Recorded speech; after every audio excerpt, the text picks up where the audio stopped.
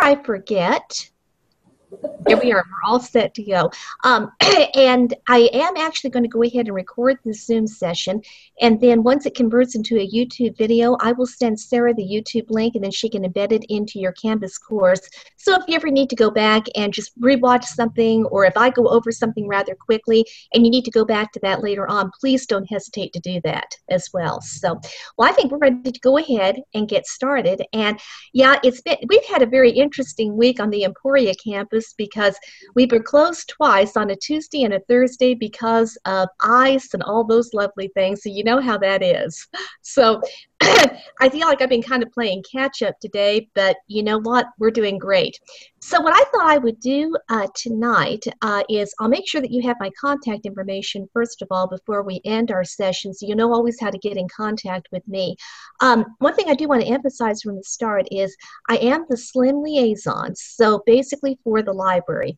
And what that means is if you ever have any questions as you start preparing your research, and in particular, as you start kind of getting to the point later on down the line that it will happen, that you start thinking about your topic and then start needing to do like a lit review and start preparing for your dissertation proposal in particular.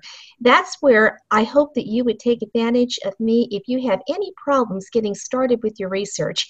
And with this class, this is a little bit different because I am going to focus on some library and information science sources. I'm also going to show you, as Sarah indicated, some things that are rather new as far as our library webpage is concerned, how to find full text of different types of resources. But I'm also going to go back and focus on different types of resources that are going to be very important for dissertation research in particular, and also what you really want to be aware of when you start getting to a point where you're formulating a topic and you just want to see maybe what other people have done on it, or maybe have not done on a particular topic. And that's always kind of interesting to get into at your level as well.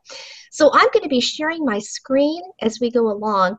I will probably pause at certain points. If you have any questions, please chime in at any point while I'm doing this session. But I also want to show you on my screen how to get into the library's webpage. Some of you may be very familiar with this if you've done any other previous work at ESU. And for others, this might be a little bit new. It might be a little bit different for maybe other libraries that you've used. And once we finish, again, I want to allow time for any questions, but stop me at any point and I'll be happy to go back over something or answer anything as we go along. So the first thing I am going to do is I'm going to share my screen with you. And I am going to close this window here with Zoom because we don't need that launch meeting anymore. Are you all now seeing a page with the library's website? Yeah. Great. Oh, good, good, good. Sarah, thanks for raising your arm. That really helps because I can see that very nicely as well. So, have any of you worked at all with our library's webpage? If you have any background, previous background with ESU or with any of our resources, or is this pretty much new to all of you? We've used it. Yeah, I think it's pretty familiar to them. So yeah, this is they're in their this is the end of their second year, so. Okay, great. Okay. That helps considerably. Okay, that's exactly what I needed to know. So what I want to do then at this point is, like I said, I'll bring up some things that you may be familiar with, but also some things that are really important for your specific research. And as Sarah indicated, I do want to emphasize some things that have changed a little bit. So one part that has changed a bit, and it's probably going to be changing even more when April comes along, would be our Discovery Search tab, and in particular our Journals tab. So I'm going to focus on both of these for tonight, and we're also going to look at databases as well a little bit, because again, I want to make sure that you're familiar with some different things that are there. Our Discovery Search is actually an overlay. So right now, we are using WorldCat WMS as our Integrated Library System, or ILS for short.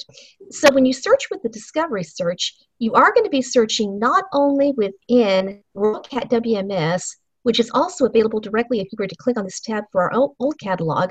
You're going to be searching a number of other resources. So if you have done any searching with the Discovery Search, you might find that you're getting a lot of information.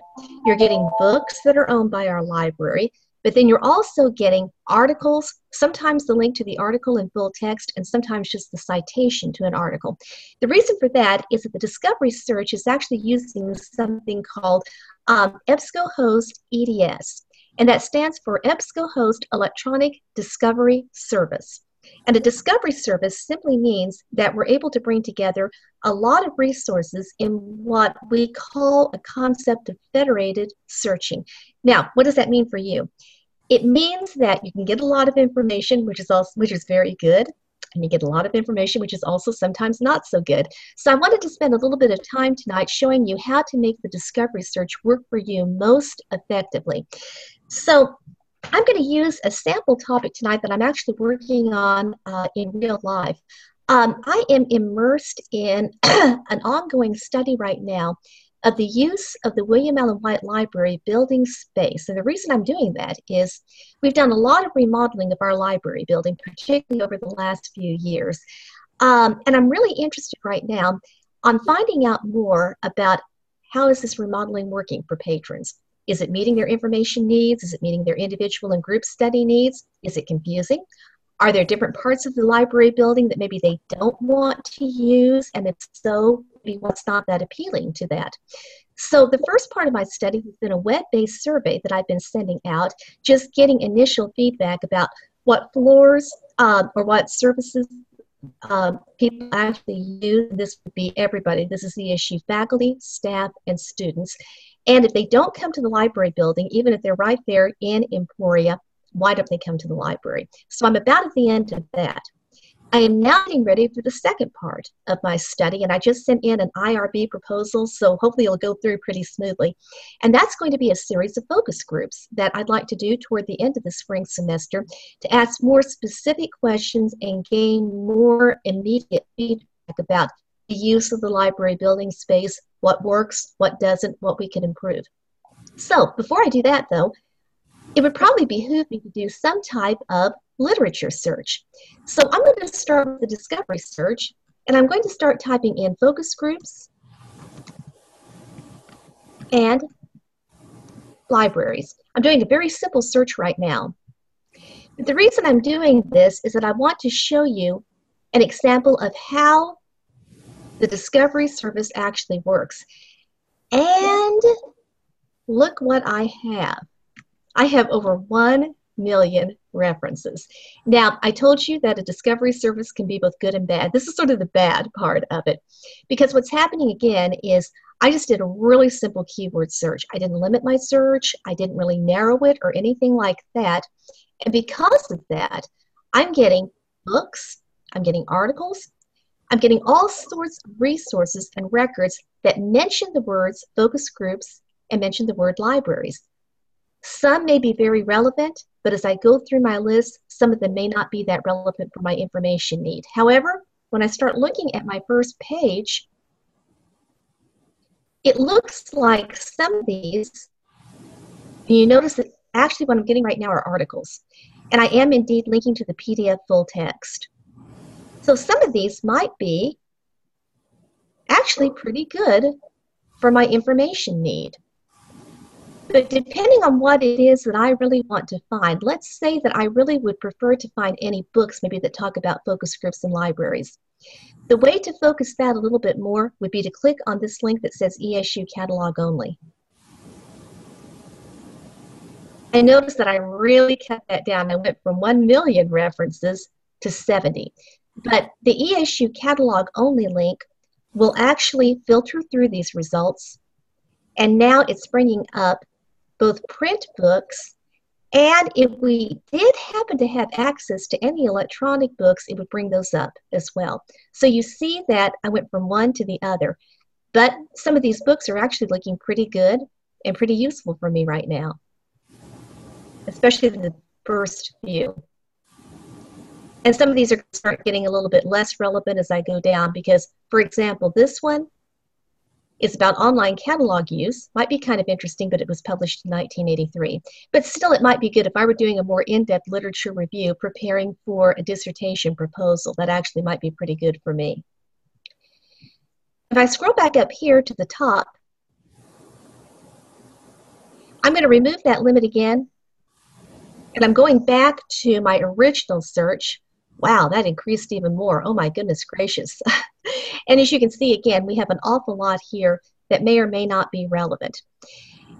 So this is where a discovery search can be somewhat of a good place to start, but there are probably some other ways that I could narrow and focus a little bit more for what I'm really wanting to find. So what I'm going to do is, I'm going to give you a little tip here. I generally like to keep a couple of tabs, if not more than two, open in my browser. And one tab I always like to keep at the library's webpage. And the reason for that is I don't want to click on the back button here on this first tab because I'm going to lose my search, and I really don't want to do that. I want to keep that search going because I want to come back and maybe see what I would want to do a little bit more. And you probably already know this from having done your research, but just in case, the fastest way to get to our library's webpage is to do what I just did a few seconds ago, which is to type in library.emporia.edu, and that's the fastest way to get there. There's also a link that I know probably you've already had a chance to see in Canvas, and that is a link toward the left side of the page that says Library and Archives.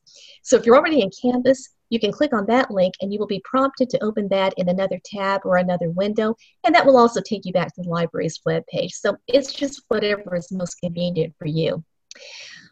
Well, I have sort of a start here with this discovery service, but there are a few more things that I want to do. So now I'm going to go to databases.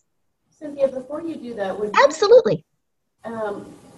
Tell them or show them how they can see exactly which databases are being searched when they... Oh, I would be happy to do that. Thank you for mentioning that. This is a very interesting thing here.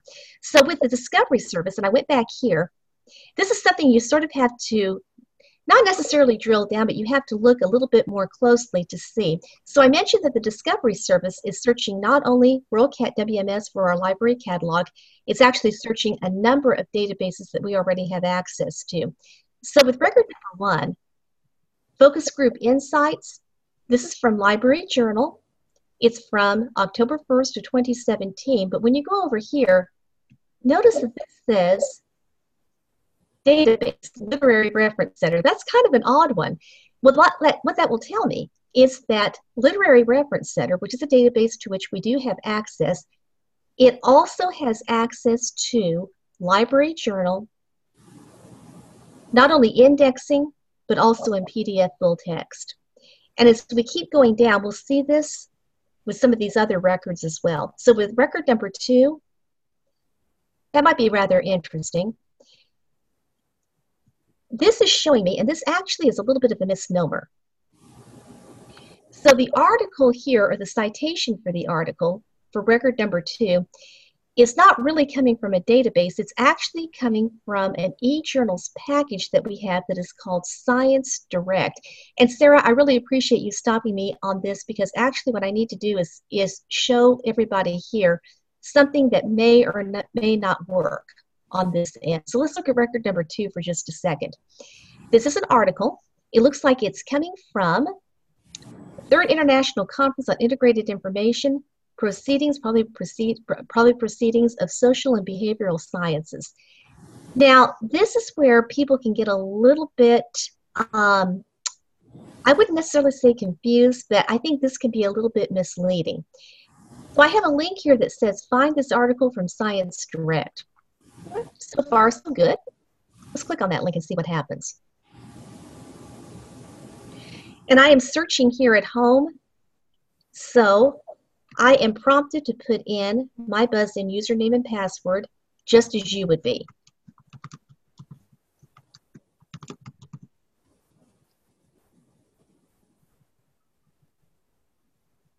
And we'll wait for this to go. Well, so far, this is telling me e-service quality criteria in University Library, a focus group study. And let's see if it's going to let me download the full text in PDF.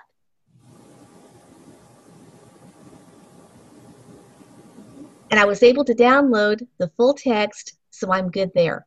And I do want to show you one more thing. When I go back to, I'm glad this popped up. This is kind of neat.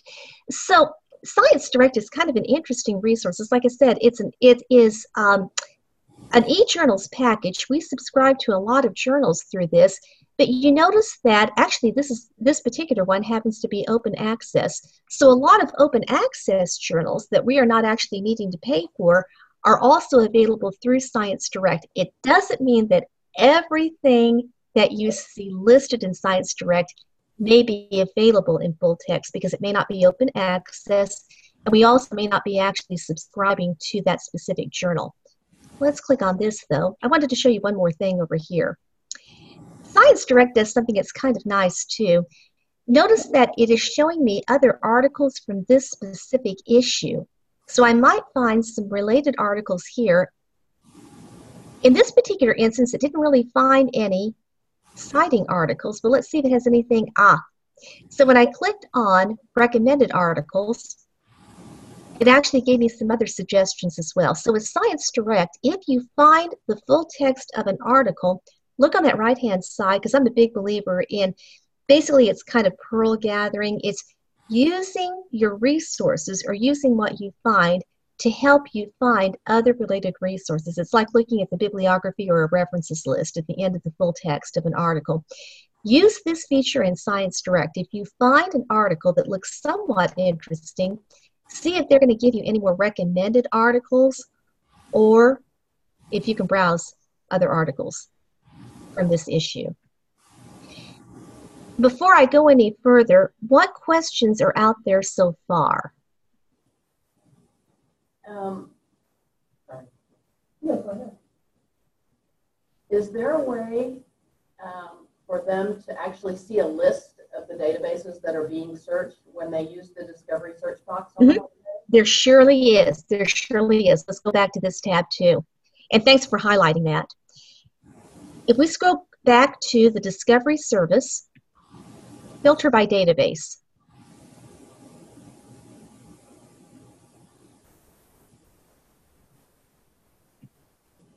We are searching a ton of databases here. So this is really what you're pulling in. And you can actually filter this by a specific database if you wanted to.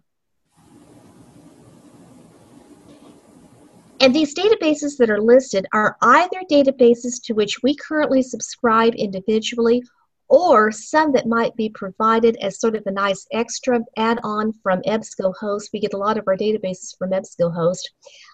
Other databases that are pulled in here are also some databases that we receive from the State Library of Kansas, and some of you may be familiar with that resource as well. So as you can see, we're getting a lot.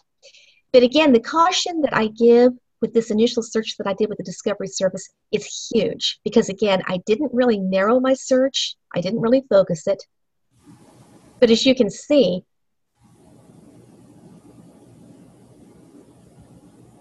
this is a very, very long list, and some of these are much less relevant as you go along. I'm going to close that.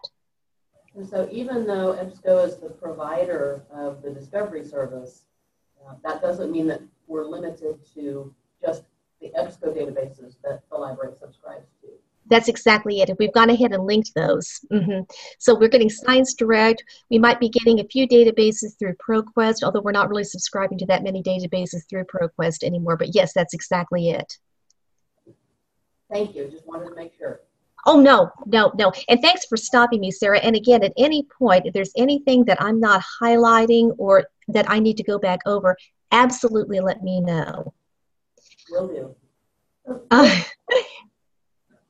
When you went to the Science Direct, and it took you to the Science Direct site, and you said, now we'll see if it lets us download the full text PDF. Right. I have periodically, gone to places that look like that, and then lost because like they want to log in or something of that nature. Yes. I don't know how to log in to anything once I get to those.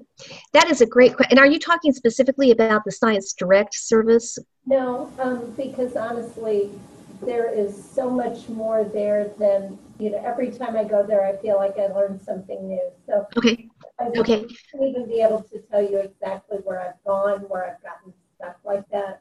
Okay. But I've experienced that. Okay. Let me see if I can answer. That's a great question, and let me see if I don't answer this completely, please stop me because I will try to. So, if you don't mind, I'm going to go ahead and focus on Science Direct first as my example, and then we'll go on to some others. So, Science Direct is really not a database to search in and of itself, although a lot of people will go ahead and search Science Direct as a database to find a lot of different references. Two cautions I give with that. With Science Direct, it is more of an e-journals package.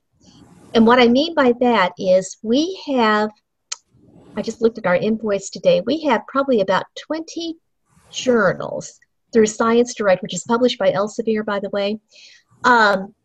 We have probably about 20 journals to which the library subscribes directly electronically through Science Direct, and those include back files as well as current issues. So those particular 20 journals, including, I think it's Journal of Academic Librarianship, we have a lot of library and information science journals that we subscribe to that. We are paying for the back files plus the current access of those. Science Direct will also include examples of this one, and I did want to go back to this tab, of open access journals that are published through Science Direct, but they are open access. And again, with open access, that's totally free. It is open for sharing of knowledge, sharing of information. A third layer of that, and this is actually what you do have to be very careful of, will be other journals that are provided through Science Direct that we are not subscribing to. And that third layer may well be when a patron encounters the abstract of the article and then has a prompt to log in, or a prompt that, well, you can have the PDF of this, but you're going to have to pay $20 or $25. That's not an error. It's because that is a journal through Science Direct or through another package similar to that, to which the library does not presently subscribe. So does that kind of help with your question? Yeah, that's exactly the type of thing. Awesome. Okay. Okay. I can give you just a real quick, good comparison with that too. So probably all of you have done searches in Google Scholar, correct? Yes. Yeah. Okay. Okay. Google Scholar is another really good example because Google Scholar provides a lot of linkages to HTML full text. It also provides a lot of linkages to preprints of articles. So if an author writes an article and then has the right from the publisher to upload it into an institutional repository as a preprint, an article, that's probably going to be indexed and picked up by Google Scholar. So you could get the preprint of the article, or you might get something in open access, or maybe the HTML full text. However, in Google Scholar, it's also not unusual to hit that paywall, that you see a reference to an article, you click on that article, and then, again, you hit the publisher's website, and the publisher says, well, you're either going to have to log in if you're a current subscriber, or you're going to have to pay for this. That is the point, and Science Direct is a good example of this too. Use interlibrary loan through the library. I cannot emphasize that enough. Unless you really have to have something immediately, you are ESU students. You don't have to pay for that access to an article. We can get that to you through interlibrary loan. It might take, a day or a couple of business days, but we will get you that PDF of the article. So don't pay unless, again, it's something that you absolutely have to have, like, in a matter of minutes. So does that help? Yes, thank you. Okay, great. Yeah, I just definitely wanted to clarify that. Okay. Before you go on. Yes, absolutely. Will you show them what even before they put in an ILL request, will you show them what they should do if they run into something, a sign in EDS that says we don't subscribe to this? Absolutely. This would be perfect. I would love to do this. So I went back here to my link. And this is my initial search that I did in the Discovery Service. I'm going to see if I can find an example here, because some of these we actually do have. Let me scroll through here a little bit more, and I'm going to click on next. I'm going to see if I can find a good example, Sarah. So a lot of these are available through, this actually might be a good example. Let's click on this one. So this is Exploring Academic eBook Use, Part 2 through Focus Groups and Interviews. And this is from a journal called Performance Measurements and Metrics. Now, the database, again, this is kind of a misnomer. It says that this is from a database called Emerald Insight. This is actually, again, an eJournals package, and the package is actually called Emerald Management 120, so that's kind of a mouthful. But that, again, is a collection of eJournals in library and information science, plus the management-oriented journals.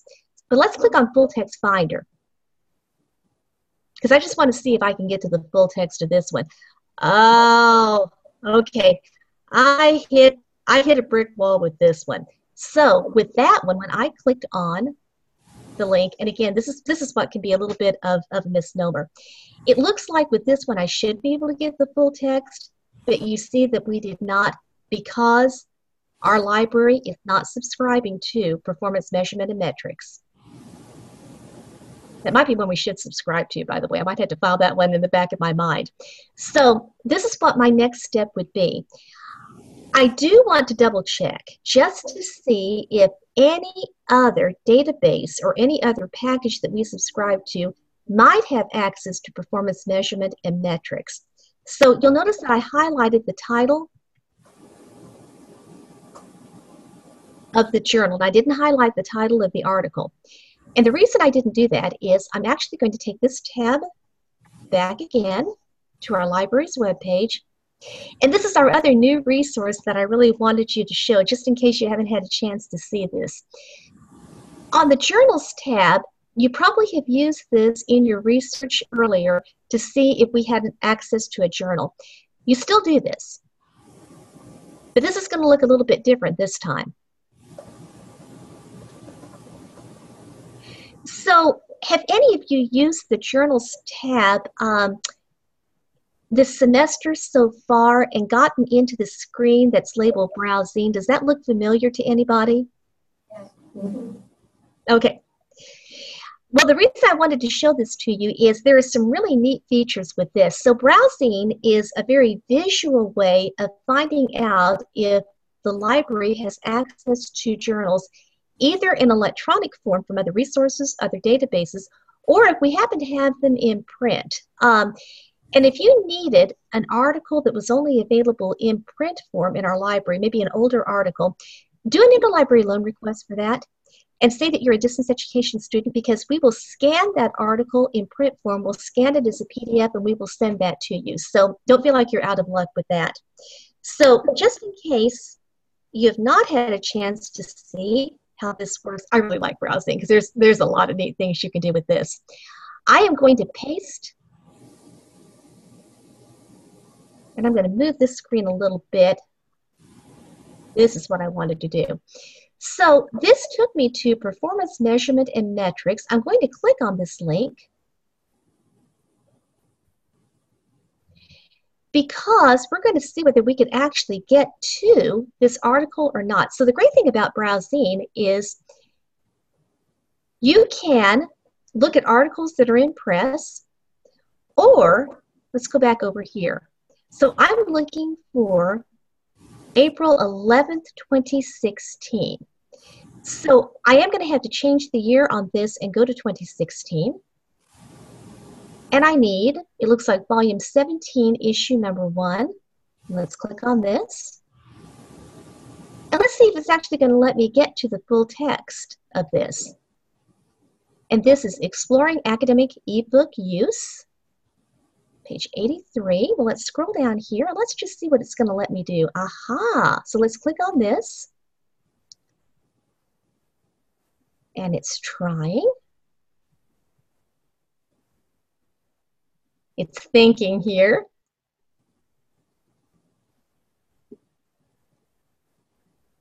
Okay, it leads me back into Emerald Insight. Let's see if it'll let me actually click on the PDF, or if it's going to say, you're going to have to pay for this. There it is. Okay, so notice something that happened here.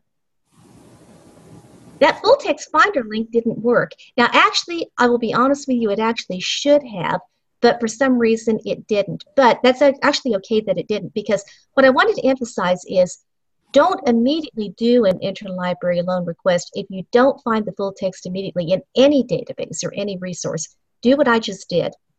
Find the title of the journal, or the title of a book for that matter, copy it, and then for the journals, go to that Journals tab, which will take you into Browsine, copy and paste that, and it may actually be able to link you to the full text of that article. Again, that link should have worked, but just for the sake of argument, if that hadn't been available, then it would have showed me if that journal had been available in another resource. So there's another way of getting to that. And sometimes when you might have an interlibrary loan request bounce back to you, that's probably what's happened. That article might be available, but it's going to be available in another database or in another resource in our library. So does that help? Yeah. Okay, great. Great. Well, while I'm in Browsing, I do want to show you a couple of things here, just in case you haven't had a chance to see this. So notice on my screen, I'm actually logged in. Now, I don't have to be logged in to use Browsing, so I'm just going to log out, but then I am going to log back in. And we are, I don't know why it did that. Oh, I know why it did that. Let's get back in here to Emporia State University. Okay. So the reason I logged out was that when you click on Browsing, you don't have to be logged in. So it basically is not working the same way that a database does. But with Browsing, if you like, you can create an account for yourself. And that can be with your email address, and then it could be like with your same BuzzIn password or another password, just whatever would work for you. So why would you want to create a free account with Browsing? Well, when you do that, let's go back over here. And, oh, stop that. Did not want that to do that. Okay, so let's go back to log in here. So now I'm going to log into my account. And that's where you can sign up for one if you like. So again, why would I want to create a Browsing account? And it's asking me again that I do want to search in Emporia State University. Click to authenticate. And let's see if I am. Perfect. Okay, so now you see again that I'm logged in. So the reason I might want to do this is because of these two links over here, my bookshelf and my articles. With my bookshelf, you can actually name a shelf, and I might want to call this one Focus Groups. Focus Groups Research. There we go. So my bookshelf will actually let me save specific journals that I might want to browse in later on. So I can actually save titles of journals, and then I could go back on my bookshelf with my bookcases, which I really like, and I could just remind myself, oh, I'd like to browse the latest issue of Journal of Library Administration, and I could do that easily without having to search for that title. But my other really favorite part is this one. My articles. This will actually let you save articles as you locate them in Browsing. So do any of you use any bibliographic management programs like Zotero or Mendeley or EndNote? Not yet. Okay. Okay. If you're ever interested in Zotero, I teach that on the Emporia campus. So if you ever, want me to show that to you in a one-to-one research appointment on Zoom, I'd be happy to do that. Well, the reason I mentioned that is that those bibliographic software programs will let you set up collections so you can save your articles for future reference. Well, Browsing is not as robust as Zotero or Mendeley, but it will let you create a new collection. So I might say I want this one to be also Focus Groups.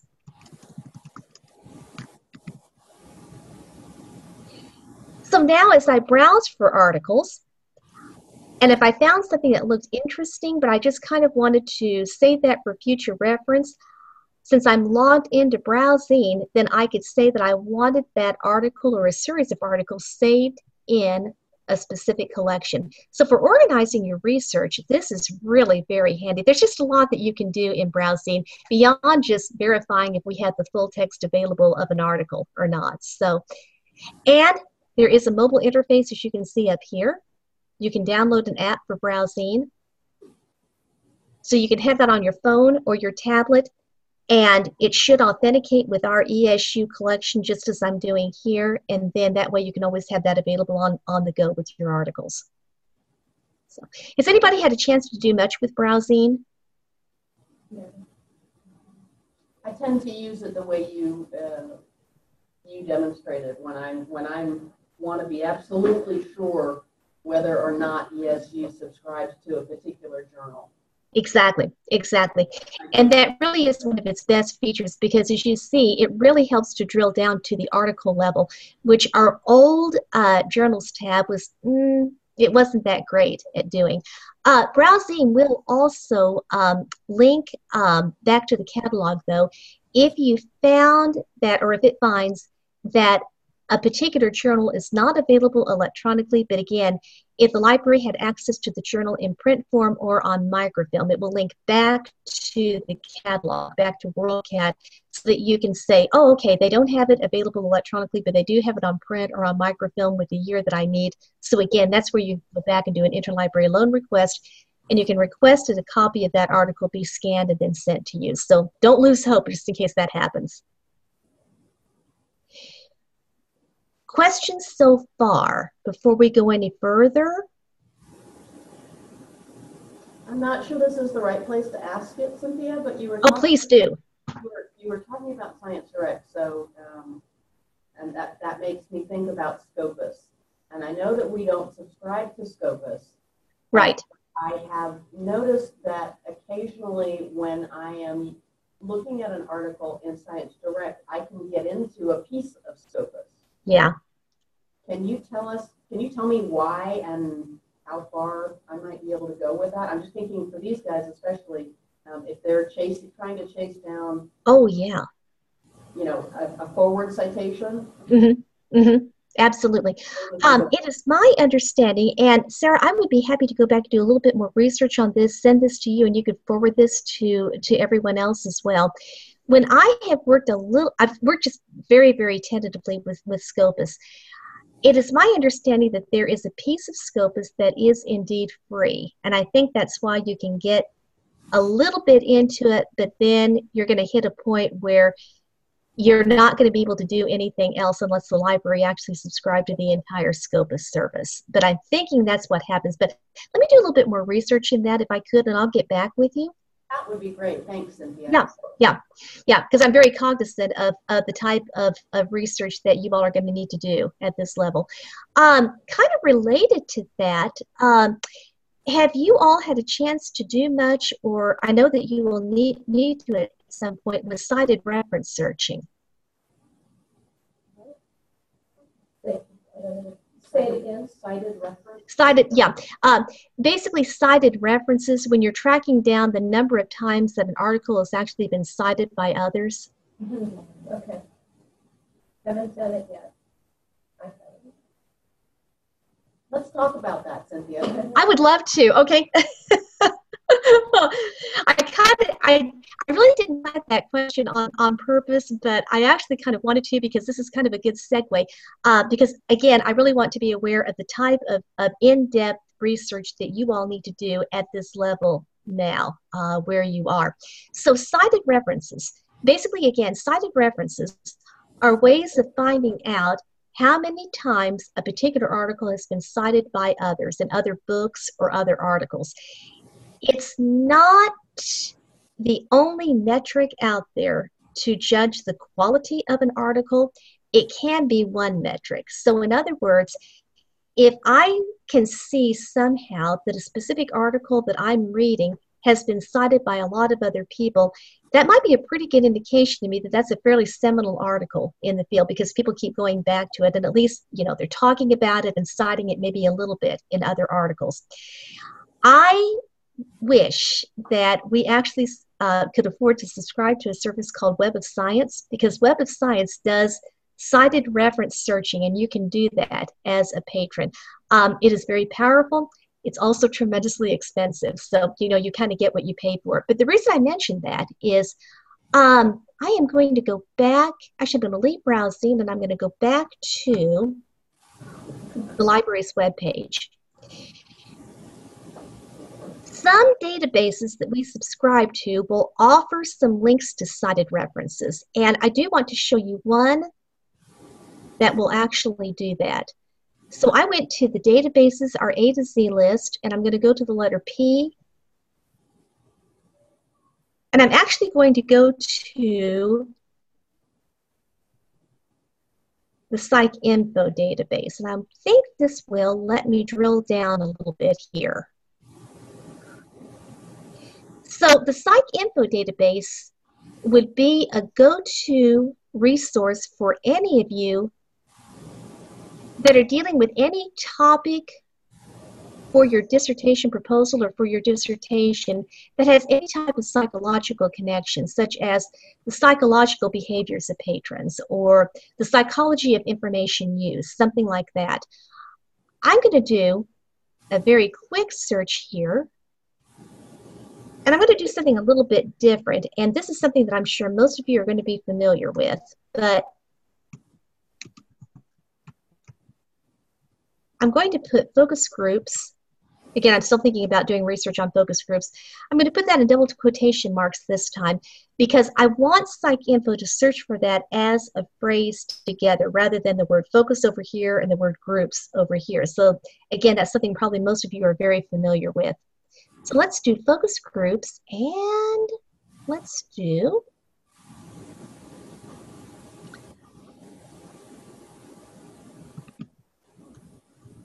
this is an incredibly broad search. But the reason I'm doing this is that I just wanted to call up something. I need to see if I can get to references available.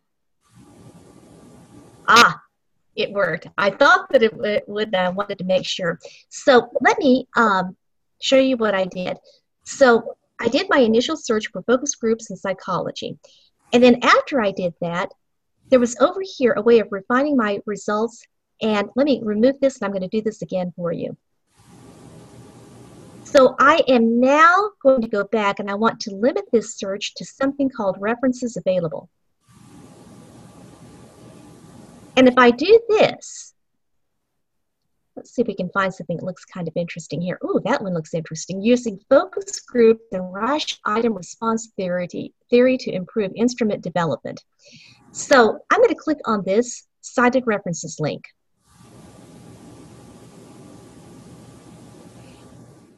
And essentially what this tells me is that this particular article has been cited 68 times. And here are all of the different articles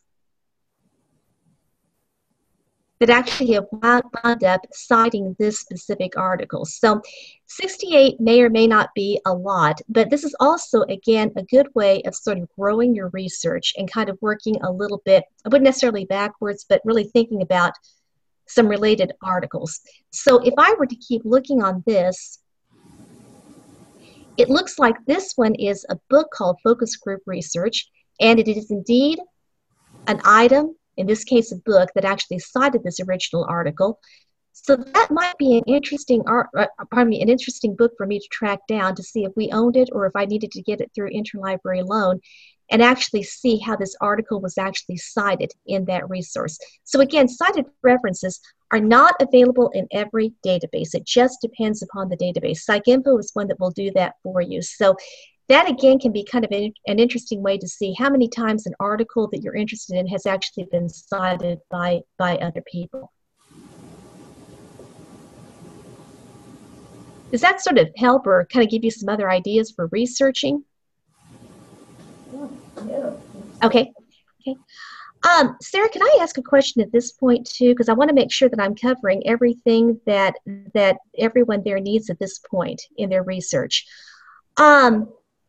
I was thinking specifically about the ESU institutional repository for our dissertations and theses, and then I was also thinking about the dissertations and theses full text database. Would you like me to show those? Yes, I think that would be a good idea. That's what I was thinking too. I think this would be perfect at this point. So let's go back again.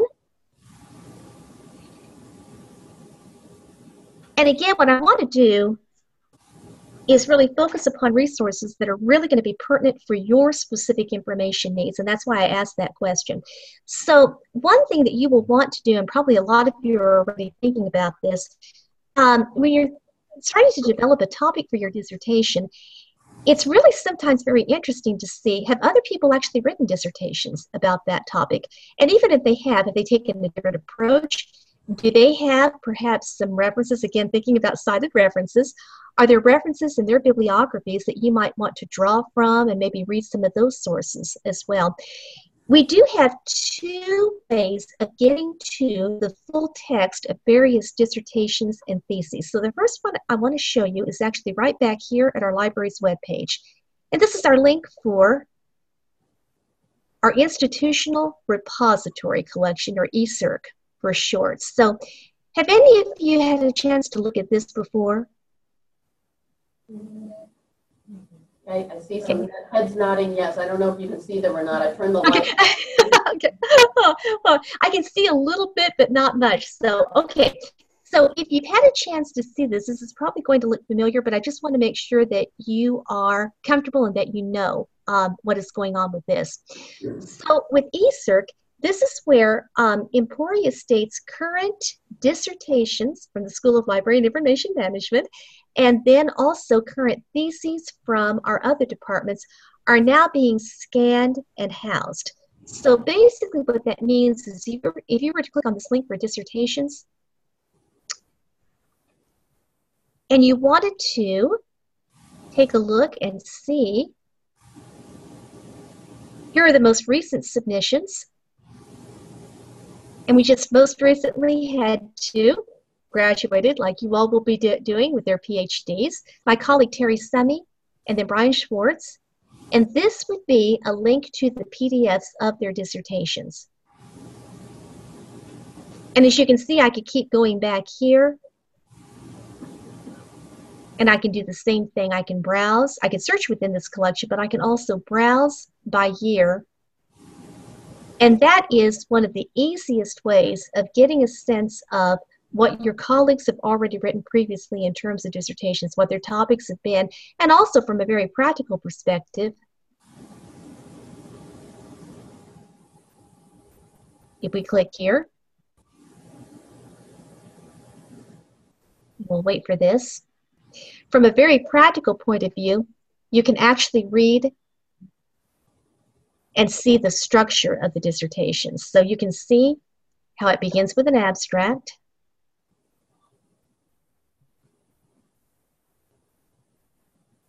how the cover page should look,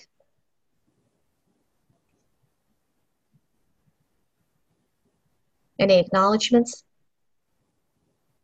the table of contents, and the way tables and lists of figures should appear, as well as the actual text of the dissertation itself. That is a really handy thing to be able to do, and probably most of you have had a chance to do that at some point. But just in case you haven't, I just wanted to show you that this is how you can get access to our more recent dissertations published at ESU. But let's go back a little bit further. And I went back to the library's webpage. So to broaden my search, I actually might want to start looking, though, at other dissertations and even other theses, but especially other dissertations that have been written at other institutions. And to do that, we're going to go back to our databases again, back to the letter P, and now we're going to go to ProQuest Dissertations and Theses Global. And this is an incredible resource. So ProQuest has been the housing place, really more of a clearinghouse of dissertations and theses for decades. They just have a huge, huge collection.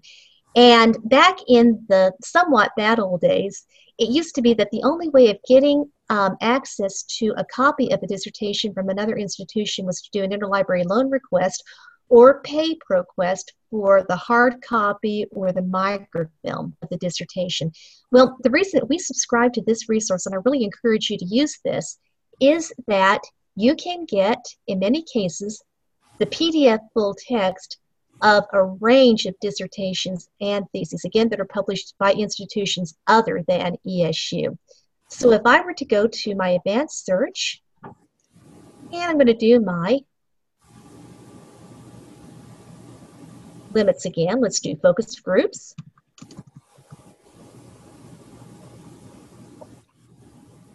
There we are. Got my hands on the wrong part of the keyboard. And libraries. Again, I'm doing a rather broad search right now.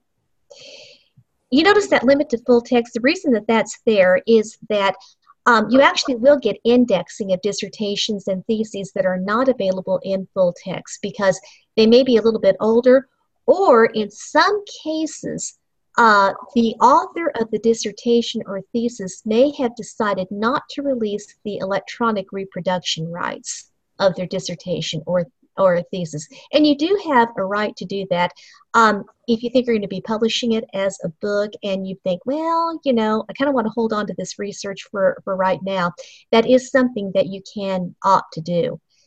But I'm not going to limit right now. I'm just going to go ahead and search.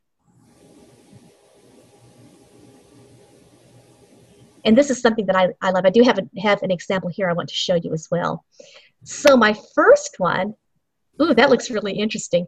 Library anxiety, the information search process, and doctoral use of the library. That sounds kind of interesting. Now, that was published in 2003. And you'll notice,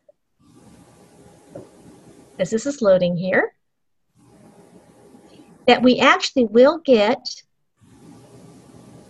the PDF, and this is the entire dissertation. I just think this is fantastic to be able to get a hold of. Really use this database, again, to see, has anybody else written anything in your topic? Or even if they have, maybe they took a little bit of a different approach than the way that you would want to take your topic. And when we go back up here, you notice that I can get in related items, so it's kind of giving me some related dissertations or even some related articles as well as dissertations. There's some good possibilities here. So use that to expand your research. And back up on this button, I could just very easily download this PDF to my computer or save it on a flash drive, whatever I would want to do. There is an email option, but I want to show you what would happen in this case. And I have an example on my email I'm going to show you as well. So when I click on email, in this instance, it's actually not going to email the dissertation to you. It would email, and actually you can include the citation for the dissertation in APA format, and that would be at the end of your email, and then put in your email address and your name. What it's actually going to do is email a permanent link, a permalink to that document. So it's not going to be the actual dissertation as a file, but this is what the email would look like. And I'm going to call this up here. I'm probably going to stop sharing for just a second because I don't think... Are you seeing my email that says your ProQuest research? No, we're still seeing Okay, okay, okay. That's what I thought. I need to go ahead. I'm going to do a new share here. I didn't think that you would, but I just wanted to make sure. Here we are. Okay, are you seeing that now, an email that says your ProQuest research? Yes, we are. Awesome, good, good, good. Okay, so I wanted to show you, I did this afternoon. So this is what this would look like if you email a citation or a link from ProQuest dissertations and theses full text. So this is what I'm getting. This is the one that I emailed to myself. And I do have a couple of links down here. I'm going to click on this link and see if all goes well. Ah, yes, it worked. That was a permalink back to the link from the ProQuest database, so I could still get back to that. However, in actual circumstances, I would probably just sort of cut to the chase and go ahead and download the PDF. But I also might want to just save something. I might not be ready to download this as yet, so I could email a lot of links to myself through the ProQuest Dissertations database, and that'll give me a chance to go back and look later on. So does that kind of help in thinking about ways of maybe broadening your research a little bit more? I think it does. Cynthia, you have brought up another question of mine. Oh, good. This is back from my librarian days. One of the challenges that we had with our system of authentication at that time was that if you emailed yourself a link to an article, oh yes, and you opened the email at home, mm-hmm. so you weren't on the institutional network, right? You couldn't get where you wanted to go because right. it wasn't recognizing you as an authorized user. Is that still a challenge? It is. Oh gosh, Sarah, I'm so glad you brought that up. It is still a challenge in some databases, but it is much less of a challenge than it used to be, because a lot of databases, and I'm going to see if I can find an example here. We're still looking at your email, Cynthia. You might want to. Oh, okay. That's all. That's okay. That's okay, because I'm going to pull up something first, and then I'll share this with you. Okay. So I will do this on my end, and then I'm going to share my screen here. I'm going to have you still look at my email for just a second, because I do want to do a really quick search here, and then I'm going to show you what my screen looks like. Here we go. So hang on for... Yes, I know exactly what you're talking about, Sarah, because it's so frustrating, and then it's hard to explain, especially in an academic library. It's hard to explain that to a freshman student, but it's also hard for any of the rest of us. Okay, let me try something here, and then I will be sure and share my screen with you, but I want to check something here. Ah, I found it. Awesome. So I'm going to go ahead. I'm going to stop this, and I'm going to share my screen that I found for you. Okay, so I just popped back into the library literature, pardon me, the Library and Information Science source database, which is our go-to for library and information science. And I did a very quick search on focus groups and libraries, and I went ahead and went to an article called When Definitions and Practice Do Not Align with the Literature. Now, this one does happen to have the HTML full text, but even if it had the PDF, this is what I wanted to show you. Most of the EBSCOhost databases, and I think other vendors are doing this now, are creating something called a permalink.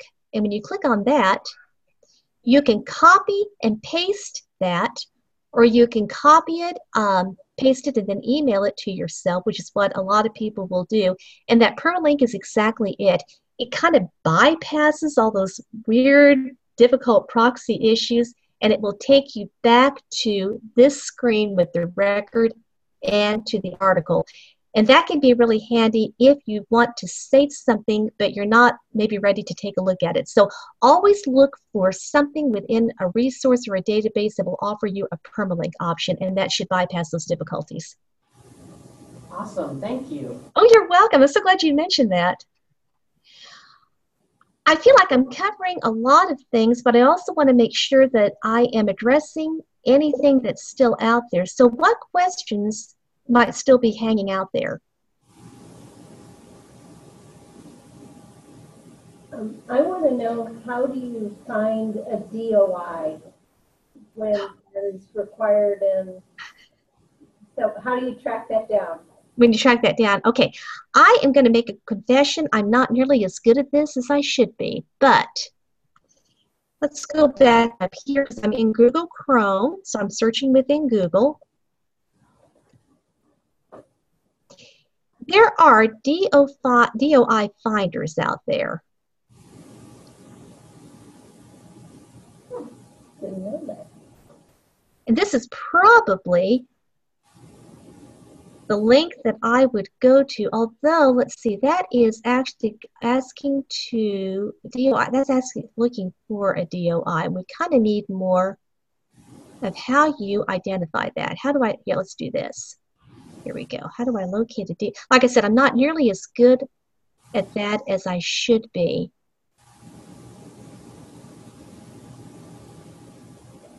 Crossref. Maybe it might be Crossref.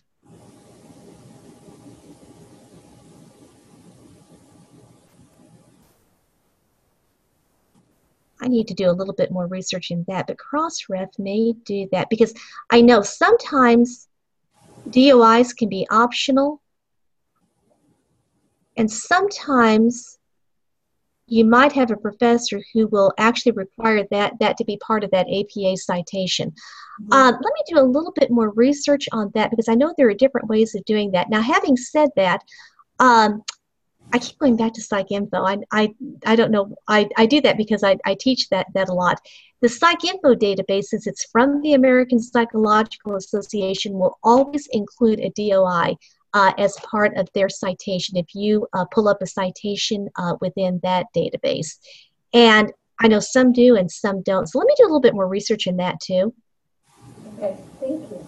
Yeah, I'm thinking that Crossref will really do that for you, but I kind of need to dig into that a little bit more. So I'm kind of making some notes, and I will get back with you all, and I'll send Sarah whatever I find as well. Thank you. That's a great question. Other questions that are hanging out there for the research that you're currently doing or getting ready to do? I thought of one more, Cynthia. Oh, good. Well, I don't know. Again, thinking back to my librarian days. Yeah. One point we were exploring the capability of having a Google Scholar search, the result screen,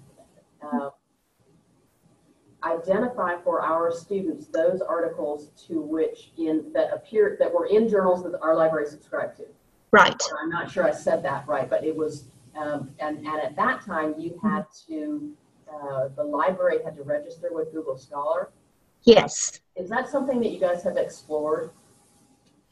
We explored that at one point with Google Scholar, and I think we had that partially set up, but let me see. I remember, I know exactly what you're talking about. It wasn't as easy as everybody made it sound. Right. Okay, I'm going into here.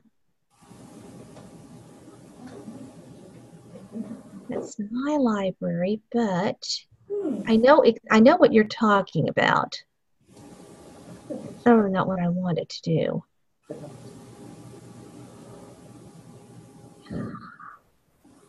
That is something else. I thought that, Sarah, I thought that we had set that up at one time. I know that we were getting really close to that, but like you said, it didn't sound like it was as seamless as it would sound like it would be originally. But I know at one point we had Google Scholar set up, so at least it would sort of point you in the direction of what we had.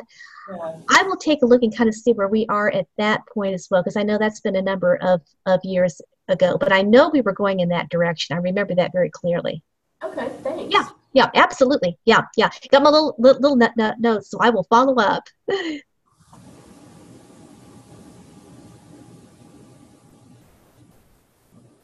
Other questions that are hanging out there? And again, I want to make sure that you do have my contact information.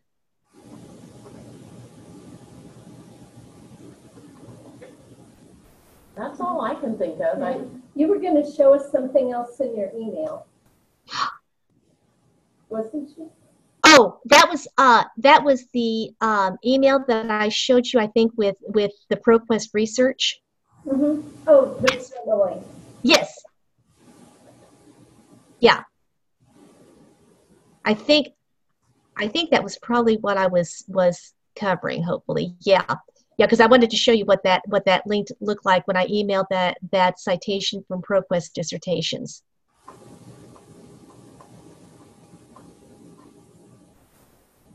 Well, I think you've covered everything that I can throw at you at least.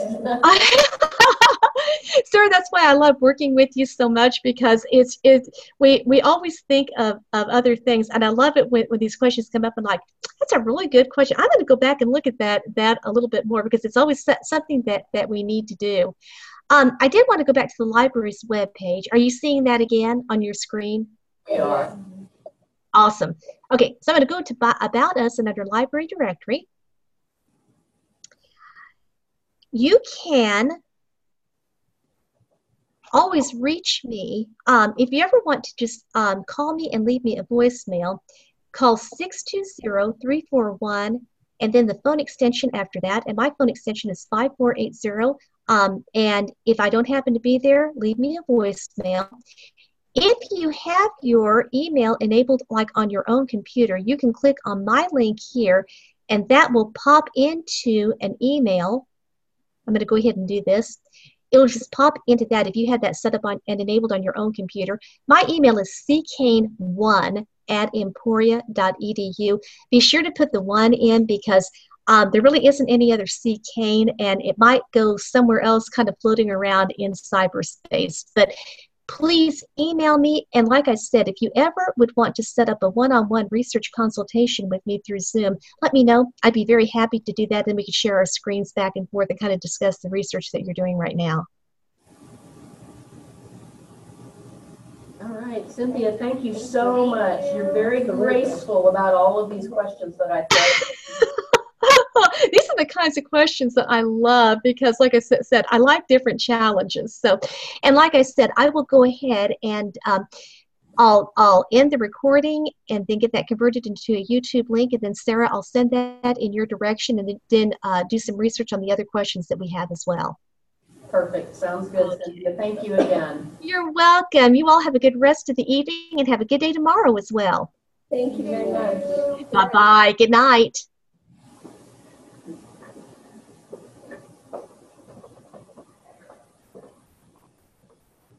All right. Let's